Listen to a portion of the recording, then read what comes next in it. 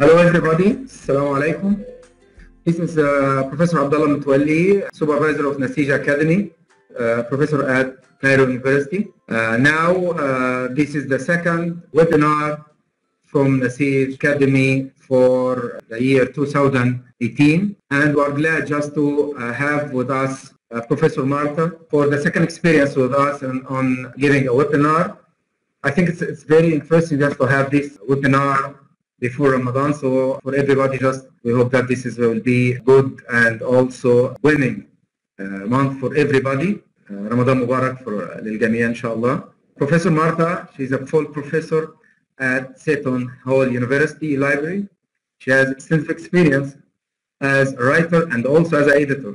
Currently, she serves on editorial board of many well-known journals in library science, like Technical Service Quarterly and Journal of Electronic Resources Librarianship and International Information and Library Resources.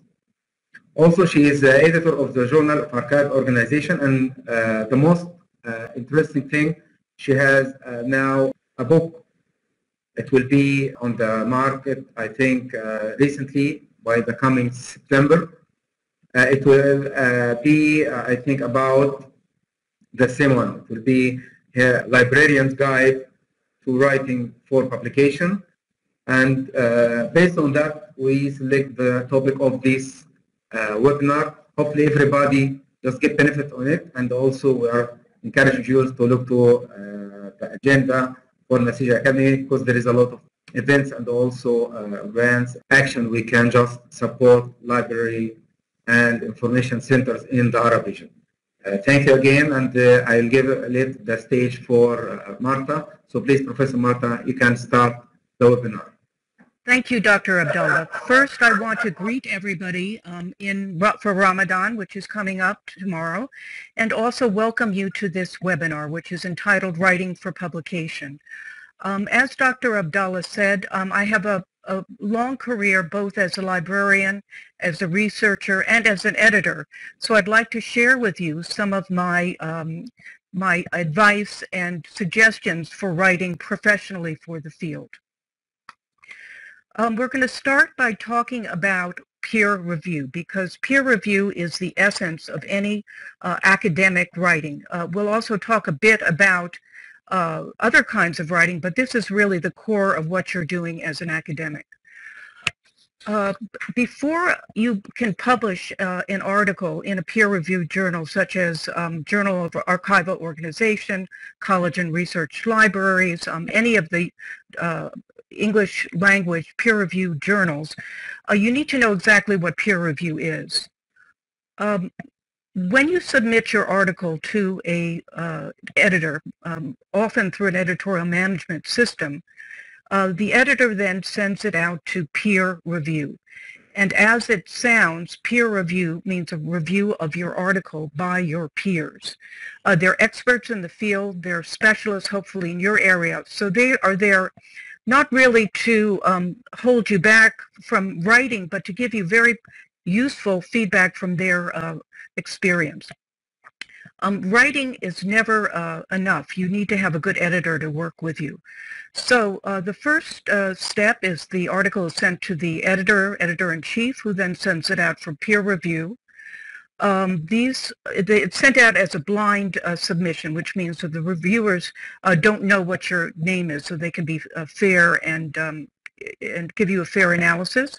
At that point, they do their critique. They look at your methods that you've used, your validity of your methodology, and then they send it back with their recommendations to the editor. At that point, the editor either accepts the article for publication, rejects the article for publication, or asks that the article be reviewed. And in my experience, most editors would like to have you rewrite the article to both for you and also for the journal, especially if you've picked an interesting topic. I'd also like to comment at this point that if you have questions, which I'd be delighted to answer, you want to wait to the end of the presentation, and I'll leave 10 or so minutes for you to ask them. Okay, what are the basic types of peer-reviewed articles? There are actually several of them, but I'm going to share with you now 4. The first one is called an empirical study. An empirical study is a study in which a researcher collects and analyzes primary data.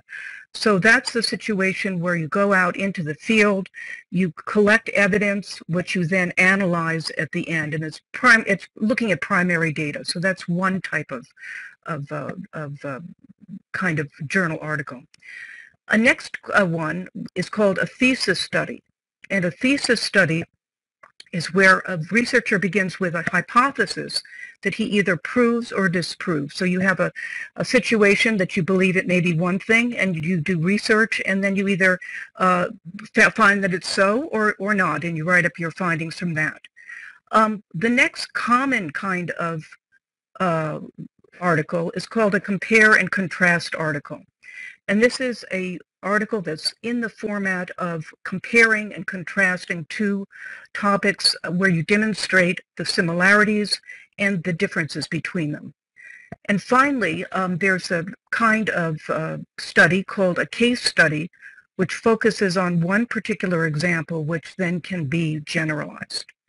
I'd like to comment that these are 4 of the major types of peer-reviewed articles. However, they often overlap. An empirical study may also be a thesis study, and a case study may overlap with a compare and contrast article as far as the organization. But these are 4 main types. Okay, I have here examples of each type. These are really excellent articles. If you have a subscription to Elsevier, to Science Direct, I think all of them can be found in there, or also I think Nusage has a couple of them.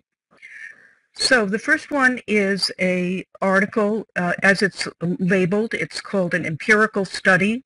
It's called a Combined Fuzzy SEM Evaluation Approach to Identify the Key Drivers of Academic Library Service Quality in the Digital Technology Age. You can see it's in a very well-known journal, the Journal of the Association for Information Science and Technology. So if you're really technically oriented, you'd want to go to a journal like this. The next one is really a thesis statement, has a thesis basis, factors influencing user satisfaction and loyalty, and again another kind of one that looks at human information behavior, computers in human behavior, which you can also look at. The next one is a historical comparison of trends in academic libraries, compare and contrast. This is an art documentation, so if you're in that area, this might be a good journal for you. And finally, a case study of collaboration in the building of China's library and information infrastructure. And I suggest that if you could also look how this kind of article is structured. It's about China, but look at how they've set that up and see if there are any things that you could borrow, get ideas from, and writing something similar about your own library or a library that you an overview of the problem, a comprehensive literature review, a central thesis where you go through points 1, 2, 3, 4, and so forth, where you explain your thesis, a conclusion, which wraps everything up, and then finally your references and a bibliography. Generally in our field, the citation style used is APA, though it also may be Chicago. Okay. Generally, academic journals expect articles to be within a range of 3,000 to 6,000 words. So if you take the standard that generally 250 words equals 1 page of written text, 3,000 to 6,000 words constitute a 12 to 24 page article. And that's basically in the realm of what a academic journal peer-reviewed article consists of. Now, there are various ways of writing articles. Some people like to just barrel through and write it straight out. I think it's a lot easier if you do other ways of looking at the information, and I'm going to tell you now some of my tricks or ideas. One of them is to just simply look at the word count of how long the article, you think the article should be. So let's say I have a topic on a case study of my library's usage of web analytics. So I would say to myself right from the start, I have over on the left my the things I know I have to put in that's not important, but we have here an introduction, so I would say that might be about 1 page, an overview maybe 2 pages, a central thesis 10 pages, a conclusion 2 pages, and references 2+ pages for a total pages of 22 pages. Okay, why am I doing that? I think it's much easier if you can try to segment an article into its parts so you don't have to work on everything at once. If you know that your literature review, you want it to be 5 pages, okay, it may end up being 6 or 4 or 7, but then you have something to shoot for. So you can break out now these components and work on them individually. So I hope that makes sense to you.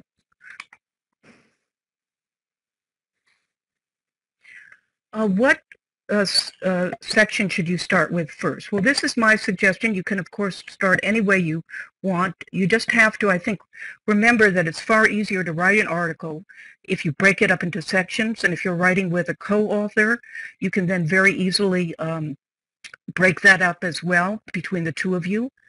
I would say that you could start with a literature review, so that you get an overall understanding of what has been written in your field. One caveat is when you're writing a literature review, you of course are going to be as comprehensive as you can, but you also want to have as many new pieces of literature, articles as possible. If you have a literature review where everything is very dated, it's not going to support your argument. So I would start with that. I would at the same time maybe do your references. You're doing the literature review, organize your references correctly. Then I would do the overview. You're getting now an idea of what way you want to go with the topic. I would then at that point do the third thing, which is a central thesis, where you've done enough work that you can just simply combine them together, figure out what your thesis is, and finally end with the conclusion and end with the introduction. You never want to write the introduction at the beginning, because that's really what you learned, just like the conclusion, once you've finished your research. I hope that makes sense. One thing to know that in our profession, the survey is the most commonly used method of gathering data for an LIS article. Therefore, you need to decide on your research goals. You have to pre-test your questions with colleagues or students to find out whether they understand what you're asking them. You have to decide on a minimal sample size. So there's really quite a lot of work that goes into preparing to write an article, particularly if you are doing the case study method. There are free tools that you can use, like SurveyMonkey. I've done a lot of articles where I use that. It's acceptable. Or proprietary tools like Qualtrics, which gives a much better analysis. Most of my articles that I've written have been written with descriptive statistics, but if you are very good at statistics, you can certainly use any method that you like. Okay, this, just as a comment, you can submit to non-peer review journals for a variety of reasons, particularly if you are a library administrator. It may be a good way for you to get your message or what you want to talk about out to a general public. So I would not general public, but a public of your peers. So I would suggest that you look at journals like Library, Leadership and Information Management, where you're talking administrator to administrator or something on that order. You, of course, can look at new media as another way of supplementing what you're doing. Many people who are writers, they use a blog to report on what they're writing. They do it in tandem, or Twitter to announce your new articles or so forth, get information. So please take advantage of some of these new media tools. Okay, how do you actually find your ideas for writing an article, a peer-reviewed article, or any article? The first thing that you want to do is read. you should read the library literature as much as you can. You should also read other professional literatures and news and try to make a connection between the two. Library journals don't operate in a vacuum, just like your articles don't operate in a vacuum. They pertain to a particular situation, so you want to bring in as much background information as you can as possible, at least be familiar with it.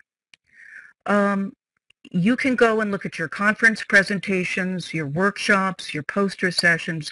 Anything that you've written for work in a professional setting can be reused for an article. Repurpose what you've already written, for example, your dissertation if you're an academic. In our profession, it's quite common that people publish their dissertations as a form of articles instead of as a book. But maybe there's material that you looked at while you were writing your dissertation that you have, but you haven't used it. So take a look at that and see if you can use that in another article. The last thing you want to do is examine your job skills and responsibilities and ask yourself whether something you do, such as supervising or mentoring staff, doing instruction, product evaluation, or licensing negotiations, can form the basis of an article or presentation. And that's really important because we are a field of praxis. We are a field that reports on what we do. And so if you have things that you're involved with, that makes a very, very good seed of an article. Okay, writer's tools. I think it's really helpful to regard yourself as a writer because you're an author, and you should act like an author. You want to keep a notebook to store your ideas. That's very good, just even being on the job. This can range from just an old-fashioned notebook, like a school notebook, exercise book, to an app for your smartphone. I think it's very wise to keep a calendar or calendaring system to keep track of the due dates of all your writing projects. You might try products like Google Calendar, Microsoft Outlook, and Mecan, which works with Slack. You want to keep your articles or your manuscripts very well organized in print or electronic folders so that you know what you're working on. Many academics have not just one article going, they have several. And to get yourself organized in a way that you know where your material is, you know what your deadlines are very, very helpful. Some kind of a writing implement, a tablet, an iPad, pen and paper, whatever you prefer using. And it's also very helpful to have access to a citation program like EndNote, Zotero, Noodle, and/or a style management. A style manual. So these are also free tools that you can get. Zotero is free and Noodle tools are free. So anything that can help you go and put your references in the right format is useful. I think that these tools are also very good for just life. When you're working at an academic library, when you're teaching at a library school, you have ideas that often come to you and just sort of disappear. So go and write them down, keep them in order, keep them as an inspiration for you for when you want to start writing. Okay, the writing process. It seems when we talk about writing that it's just simply sitting down there, doing a little research, not a little, but doing your research and just simply writing out. That's really far from the truth. There's a lot involved in writing that has nothing actually to do with the actual process of writing itself. So some of the things that writers do to help them get organized and get going is pre-writing. Pre-writing means brainstorming, using a concept map, an outline, anything that kind of taps into that left side of your brain before you even begin writing to give you a general idea of what is important to you. It's, I think, an absolute mistake to sit down with a preconceived notion about what you want to write about and just sort of write through. You want to really give yourself in the beginning a lot of creativity to come up with the right, what's kind of percolating inside you and what you want to write about. The next thing that you want to do is really get yourself organized. Writing projects often consist of many different parts. You might be doing interviews, but you might be collecting a survey, giving a survey. Some of the tools that you can use are things like a Gantt chart, which charts out for you electronically what you need to do that particular week or that particular month. You can just even do it on a piece of paper. I often just take a piece of paper and divide it up at like a table and just write down all my deadlines that way and just work through a piece of paper. Okay, research. Research is the basis of all writing. It takes time. You want to do bibliographic searches. You may have to do interviews or surveys. So again, you want to, when you're charting out your article, you want to think about all those pieces that are going into making it a good, high-quality article. Writing, again, you're going to do a first draft, a second draft, maybe even a third draft. And perhaps the most critical of all, you want to take your article when it's finished and share it with colleagues and get feedback. You'd be amazed how many times you write something that's very clear to you, but when you show it to other people, you haven't explained it in a way that they understand. So it's really critical to share your finished or your final draft with other people, with colleagues who are involved in library science. Okay. They're examples of opening sentences of sequential paragraphs. Why am I putting this in? I'm putting this in because often it is an actual article is composed of paragraphs. And why is this important? Often you have a situation where you have a lot of ideas and you can't really get them all strung together correctly. There's something just wrong in their organization. If you take your writing, your peer-reviewed article that you're working on, and you break it up into paragraphs, then you can see that they can be moved around and that you can connect ideas by transitional phrases and conjunctions. So you can say, therefore something happened, then it occurred. For example, first, second, third, on the other hand, instead. So those transitional words are what connect one idea, one paragraph to another. And I'm going to show you, I'm going to go back one slide. This is from one of the articles that I suggested that you looked at. The opening sentence of a sequential. Sequential means in order, paragraphs. Now I turn to the question.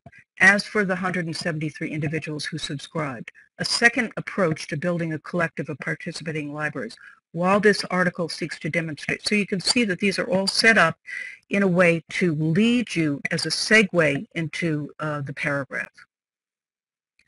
The editorial process. So far, we've talked about writing and what makes it easier for you to write. And we're basically looking at you as one part of the puzzle, but there is more. As I had mentioned in the beginning, the editorial process is equally as important as the writing process. My belief is that an article can always be made better by good peer reviewers and a good editor. This is critical, and that's what makes an article worthy of peer review. So let's take a look at the editorial process. Okay, who does what? Involved, the editor is just one component of the whole process. You have the publisher, these are definitions, a company or person engaged in publishing. You have the editor, a person who edits written materials for publication, a person in overall charge of the editing, a person in charge of one section of a newspaper or a periodical. Periodical, of course, is journal. Editorial board, an advisory board that may suggest policy and editorial content for a journal or book series. I am on the advisory board, editorial board of Journal of Electronic Resources, and also on Technical Services Quarterly, and also on International Information and Library Resources. And often the people who are on the editorial board also serve as peer reviewers. So I do peer review for all those journals. A blind review, that's another way of saying a peer reviewer. I talked about that earlier. It's a reviewer who evaluates a manuscript from which the writer's name and contact information has been removed. The copy editor is a person who prepares the manuscript copy for printing, makes sure that the style is consistent, corrects any errors, asks questions about comments that you may have made that he or she is not sure about. So there are a lot of people besides the editor who are involved in working on your peer review article. Okay, what is the process of publication? The process of publication is that an editor receives journal submissions in a variety of ways. These are the three most common. The editor may put out a call for a special issue of a journal, and the writer then prepares a short proposal or full-length article geared to the particular theme the editor has selected and submits it. And I'm sure that you have seen yourself calls on various lists that you subscribe to, saying that an editor is doing a special issue on the topic of library access to serials. And then you've read that the call, you know that you can write a great article on that, and you put a proposal forward to the editor, who then gets back to you and says, yeah, I'd really like to see that. That seems really relevant to the topic of our special journal. Another way that an editor receives material is he may commission work directly from an author. So he may have been at a conference presentation that he feels that that lends itself to treatment as an article. He may have read something the author has written in another journal. He may contact an author based on a conversation or shared committee work, recommendations from a colleague. If he's at a poster session, he may go up and talk to the people. One of the the secrets about publishing, about the editorial process, is that the editor is always looking for new material, always. So it's not just that the editor acts as a gatekeeper. The editor is actively soliciting new material for the journal. The last way that a writer an editor can receive a journal submission is just simply that a writer approaches an editor about a topic or submits a manuscript directly to the journal without any previous contact, and this is called a cold submission. All of them are perfectly valid ways of submitting to a journal. If you do a cold submission, you want to make sure that you have presented yourself in a way where the editor knows something about you, whether through a cover letter or some kind of description of your work, anything that sets you apart, that tells the editor, who you are, why you are an expert in this particular topic is good. Okay. There are many, many journals out there, especially in the electronic environment. And before you pick a journal, you want to make sure that it is a legitimate journal. There are several journals out there that appear to be very shady. They, you don't know what they are. That's not the kind of journal you want to submit to. You want to submit to a high quality, well-known or emerging journal that is going to market and present your work and be part of a legitimate process. So how would you go about doing that? I mean, of course, you have a list of names of peer-reviewed journals that you know of that are the top peer-reviewed journals. But at the same time, there are many newer journals that are peer-reviewed that might be really appropriate for what you're doing. For example, one on emerging technologies. So you have to look and see with the journal what the focus is, how is it serving your needs, not just you serving the editor's needs.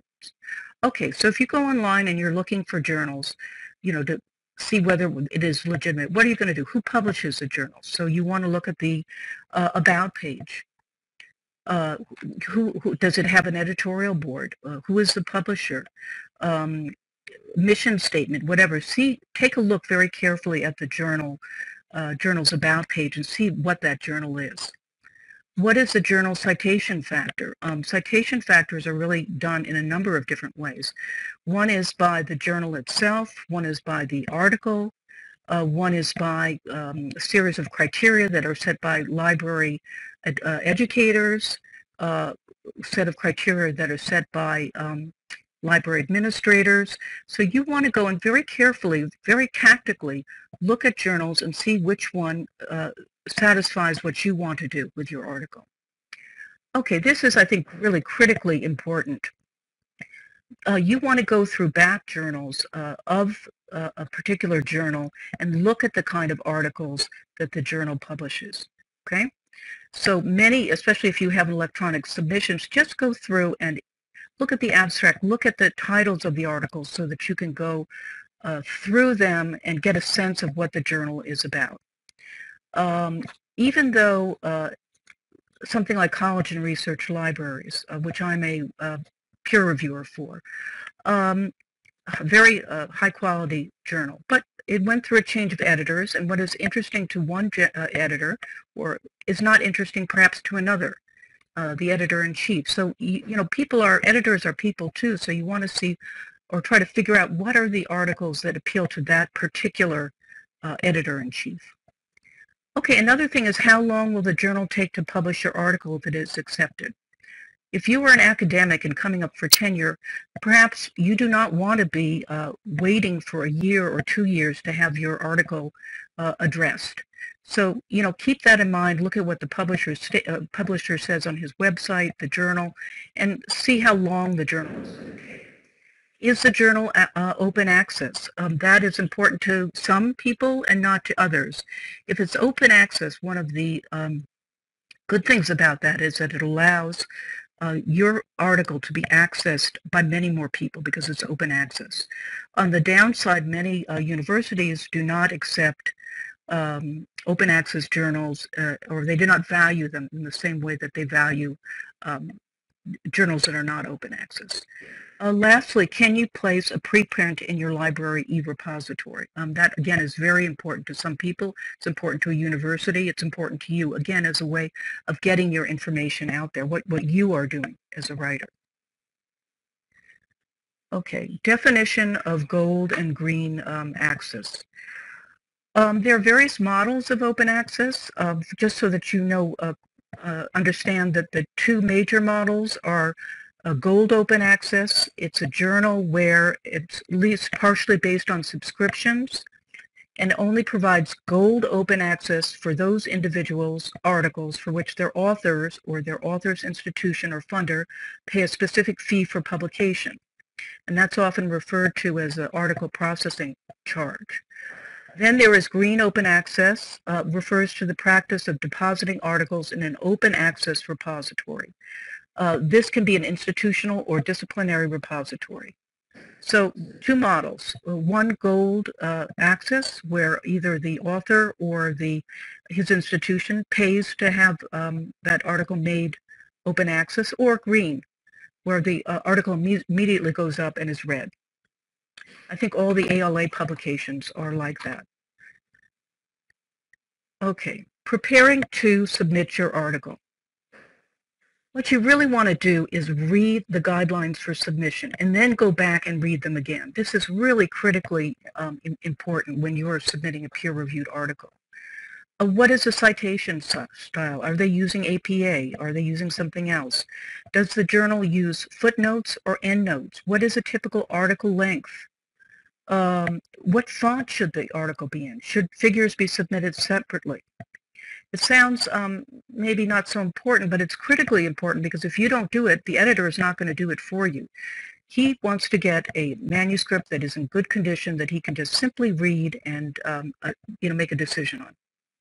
Address the editor formally. I don't think this is a problem for most people, but sometime with younger people, you address them as Dear Doctor, Dear Mr., Dear Ms., your editor. You never address them as hi.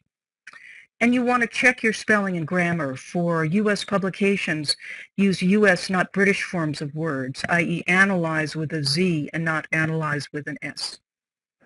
Okay, questions an editor asks. So now I'm turning the tables and I'm looking what I ask in fact, as an editor when I get a manuscript. Okay, what is the word count of your piece?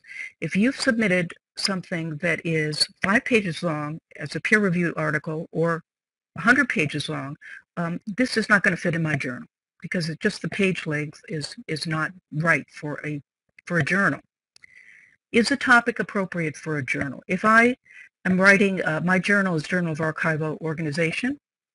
If somebody submits something to me on reference questions, that topic is not appropriate for the journal, and I'll ask myself, why didn't the author go and take a look at the guidelines and see, you know, they're just submitting it to me blind. Okay. Is the style of writing appropriate for a journal? I had an article submitted that was quite interesting, but it was in a totally inappropriate, familiar form that I didn't feel was appropriate for the journal. So watch how you are writing to make sure that it corresponds to the kind of language that that runs in the journal. And lastly, has a similar article run recently? If you write a stunning article on I don't know what, on a topic that I just had an article run in my last journal, unless your article is in dialogue with the other one, I most likely am not going to write it because in a to run it, because in a journal you want to have many different types of article to keep the interest of the readers of the journal. So look again at the table of contents, go through back issues, and see what the editor is looking for, what topics may be interesting that have not been covered, and so forth. Okay, more questions about what an editor asks. Looking at the manuscript, just as itself, the editor asks himself, has the author satisfied the premise established in the lead paragraph of the article? This is the introduction, and that's why I said it's often good to write the introduction last or towards the end when you know what the article is about. If you come up with a premise that has really nothing to do with what actually unfolds in your article, you have to change the introduction. Okay, an editor will ask, if you're using statistics, have the statistics been interpreted correctly? If you've conducted a survey, are the results meaningful? This is really one of the real bugbears of writing library, peer-reviewed library articles. Many of them use surveys, but many of them use a survey, but what they're looking at is not meaningful. So even though the survey may be beautiful, may be analyzed beautifully, if the topic is not of interest, current, fresh, interesting, it's not worthwhile. It's not, the survey does not add to what you want to talk about. If the author has done a literature review, is it adequate? I talked about that a little bit earlier, that you want a literature review to be up to date. If the sources you cite are from the 1990s and so forth, that's not a good literature review. It's a very, either you've picked a topic that is not kind of happening right now, or you need to do another literature review. Okay, the last question an editor asks himself is, does the article need extensive revision? If the article needs so much work, the editor may reject it just because it would require too much work to redo. Now, many, or at least some academic journals will take on a mentoring role for writers who are writing their first peer-reviewed article, and they would like comments and feedback, and that's great. I know the college and research libraries does that. I think the other ALA publications, we do it at Journal of Archival Organization. People will work with the practitioners and archives to write articles, but you know, if you get something that is needs so much work, most likely the editor will just send it back to you. Okay, improving your chances of publication. Take a look again at the table of contents that you would like to submit to. Can you engage in a dialogue with a controversial article that has run recently? Editors want to publish intelligent, well-written articles that provide different viewpoints. Can you provide an international perspective on a major event shaping the profession, say data preservation? Can you provide information on a new form of library services unique to your library or region?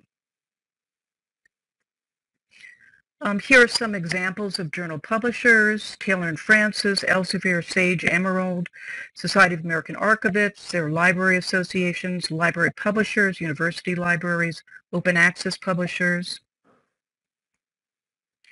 Okay, now I'm going to talk for a few more minutes about common problems with international submissions to U.S. journals. The first is that the topic is out of date. This particularly has to do with technology. If you're writing about a technological situation at your library where it's not current, most likely in a English-based, English language publication, it will not be run. Okay, the author doesn't understand the difference between a literature review and a bibliography. They're very different. A literature review provides a summary, analysis, a narrative involved. It's not just simply a listing of one bibliographic resource after another. This is something that I am really strong about. There's not enough background information or context. If you provide to me a survey where I know nothing about the library, I know nothing about the situation around the library, it's just an academic exercise. So what I would like from authors, tell me something new, help me learn, explain to me why your situation is unique. Tell me something about your country, about your region. I would find that fascinating to get a background so that I could put what you're writing in context. Okay, I'm going to give here two examples. One is article submission number 1. The author, an educator at a university in the Arab region, does a survey of the library academic websites of a similar institution. His methodology consists of personally examining each website and answering a series of questions on a checklist. His conclusion is that major improvements need to be made to these sites to make them more user-friendly. Pluses and minuses of submission number 1. It's well organized. It follows a typical format of a compare and contrast article. The literature review was well integrated. The English was grammatically correct. However, although the article works on a structural level, the analysis is weak. In addition, technology has advanced further than that described in the article. The author's literature review is out of date and should focus on user experience studies rather than an overall survey of sites. Author did not follow style guides. Need to redo. Decision, revise, and resubmit. Article submission number 2. The author has conducted a survey of how resources are being managed at academic libraries in the Arab region using a statistical model that has recently been developed by European Library Consortium. This thesis shows that there's a correlation between the size of the academic library and how well the resources are being managed. Okay, in this case, it was well organized. It followed a typical format of a thesis argument, which we discussed earlier. He defined the metrics and the questions very well. He did a sophisticated analysis. He did a current literature review, so the decision was to accept with minor changes. Now, I do want to leave you some time here for questions. The last part I'll get through very quickly is on how to negotiate a publishing contract. And I think what you want to do, my major takeaway is this page here. Read the contract. The agreement is legally binding. It's your right. You can modify the agreement. Maintain the rights to your article. Negotiate to be able to place a preprint in your institution's repository, and negotiate to get all rights to your article returned after a specific period of time, and decide whether green or gold access is right for you if it's relevant. So I'm going to stop here. These slides are going to be available to you later in the form of a PDF, so you can go through them. Again, the last parts are really about copyright, but I think it's more important now to have you ask questions to me, and hopefully I'll be able to answer them. What I'd like you to do is to, under the chat, you should see a chat box and a line that says type here. So ask me your questions, type them there, and I'll read them so everybody can understand them, and then I'll answer verbally. Dr. Amal asks, which is better for a starting author, green or gold access? Green or gold access is really dependent on what your university does. So if you're in the fields of the sciences, most likely your university will pay to whatever the fee is to have your article published as an open access article. Green, green are, as I said, I think all the ALA publications, college and research library and so forth are all open, totally open access. I think it's more important for you as a starting author is to look at the library journals and decide which library journal is the right one for you to publish in. That's much more important. Any more questions? Yes, I do present workshops for research projects. I've taught, I have a book coming out, as Dr. Abdallah mentioned, on writing for Librarians' Guide to Writing for Publication, and I have done workshops and courses on preparing research articles, for sure. I'd love it if other people have some more questions about anything that I talked about. If you do, just go to the chat box and then write, in the bottom, it says type here. I think that, one of the things that I have noticed when I look at articles from the Arab region is that what I would like to know as a editor of a English language publication, international publication, is really to find out what's happening in your country, in your region, that makes what's happening in the library of interest. I think that's really something that would be very fresh, very new, not to present things that are just so kind of static and academic that it's just like looking at an exercise. That's one thing I would really recommend, because, for example, one of the articles that I put in the list of readings, it's about an art library publication. What an interesting topic if you could look at, if you're in that field, if you are in an academic library that has an archives with art, if you're working on a beautiful new library building, if you are an art history / library researcher, wonderful, interesting topics that I could learn from. And then if I know I can learn from them, my readers can too. Okay, Dr. Amal has a question. He says, do Arab authors need to create research IDs in ORCID to increase the chance of acceptance? No, however, it's a very good idea to do. You go to, I've forgotten what the URL is for ORCID, but you go there, you create a profile for yourself. ORCID is really good with the movement going towards linked data, because you will have a permanent identifying number that refers to you. So that will be the same thing as having a Library of Congress author file, authorial file in the past. So I really encourage you to do that. I know that, I don't know what's happening with them now, but there are various companies like research.org and so forth that you can go to create a profile for yourself. I think anything that advertises you, that people are looking for, is a good thing. But no, you don't need to have an ORCID idea to submit articles to a journal. Okay. Dr. Abdallah has asked me to talk a little bit about the cost for publishing.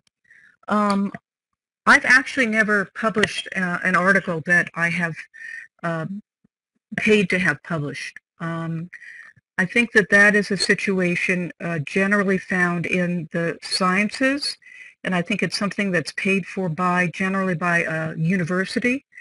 Again, this is really, from what I understand, it can be quite expensive. It might be something like $1,000 to have your article published and become immediately open access. And I understand why the publisher might feel that way, because, it costs a lot to prepare a journal, and somebody has to pay for it.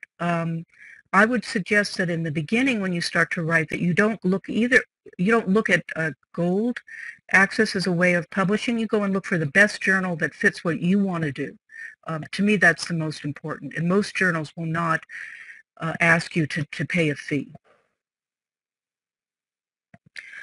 Dr. Abdallah also asked, what about the journal you are on the editorial boards? None of them are, as far as I know, gold gold. I think what they all have is agreements where the author can deposit a copy into their e-repository, one copy. I think it has to be a preprint.